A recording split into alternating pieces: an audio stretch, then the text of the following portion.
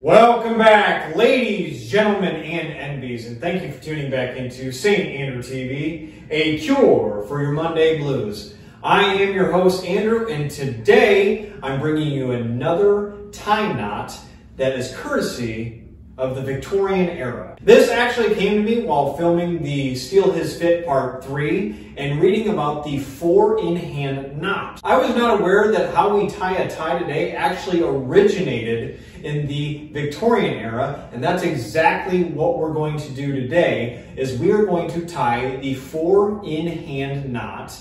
And if you give me a second, I'm going to show you how to do it.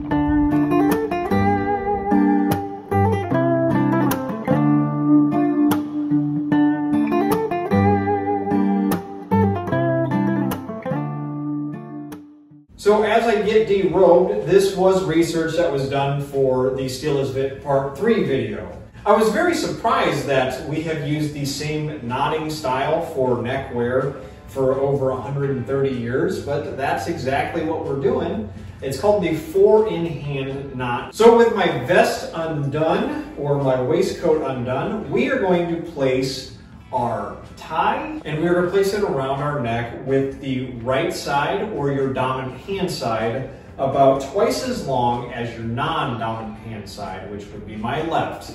And all you're going to do is you are going to take the right side, or your dominant side, and cross it over your left side, or non-dominant side, and you're going to stop right there.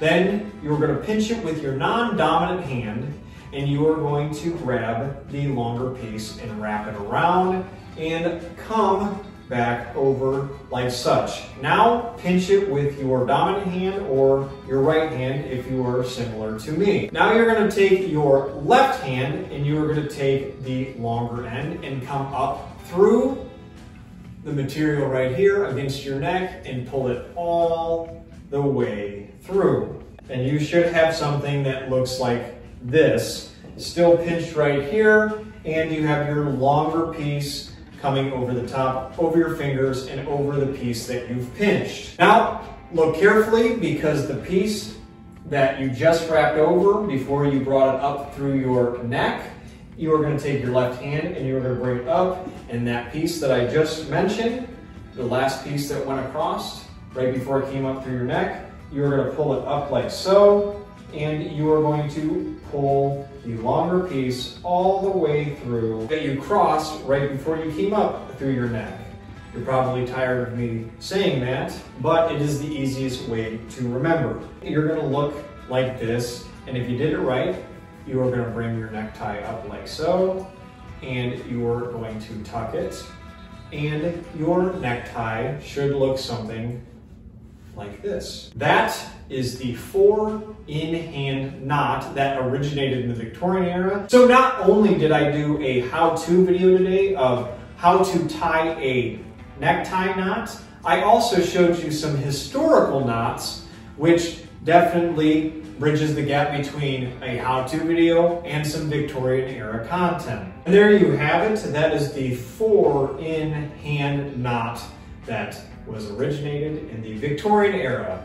Obviously, I put the tie tack in there to keep my tie nice and straight, and I actually forgot to button the buttons that hold down my collar. So now I am completely ready to get in the scuffle at the card game later. This can be done with ascots or cravats, along with the longer ties that started coming around in the latter half of the Victorian era, which is pretty cool that we use a knot today that was originated during that time. So anytime you go to a formal event, you are doing something that our Victorian era brethren did, 130, 140, 150 years ago, which I think is pretty cool, that stood the test of time. Please leave a like if you've enjoyed today's video, or leave me a comment stating what you liked, or tell me what I should do next. Thank you to everyone who has subscribed as of late. But for those of you who have come across this video because you need to learn how to tie a tie, or maybe you learned something that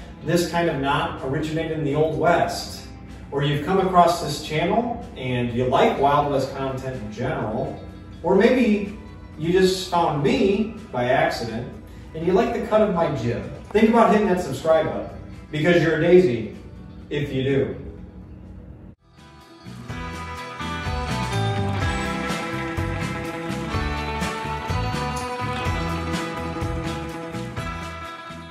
I'm glad you plucked a 22 out of your ass cheek just to be a prop in one of these videos. Now you're wearing a tie. What has your life become?